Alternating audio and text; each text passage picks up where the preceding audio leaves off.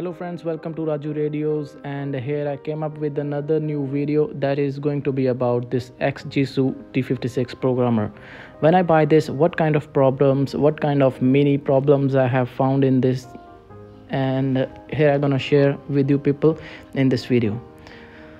At the very first, I have reflashed the firmware of this programmer, and after that thing I plan to do the self-test. Is my programmer is actually in better or normal health?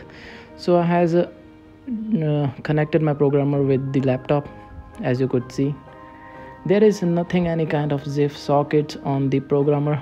As you can see, this is the only empty device here on the table. When we do the self-test, every time I was finding a little cross sign at the VPP45 pin. It was saying that something is connected, please remove the ZIF or remove any kind of chips you have connected to the programmer. Let me show you the screenshot so that you can easily and closely see the picture.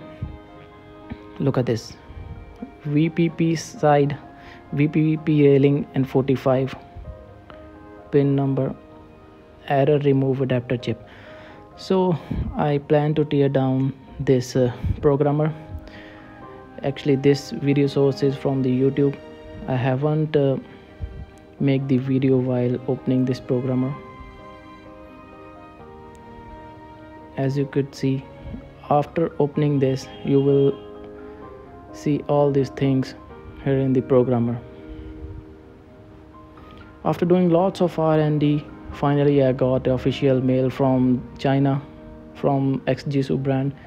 They have given me some solutions, and with the help of that I found a little troubleshoot.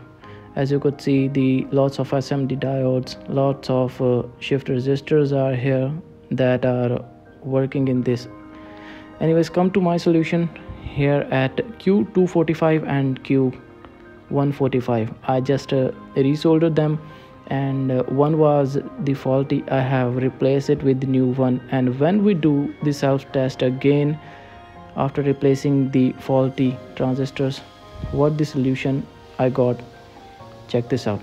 Again, I'm showing you with the adapterless programmer, and here is the solution I got. See, now the programmer is showing as it's normal. Thank you so much people.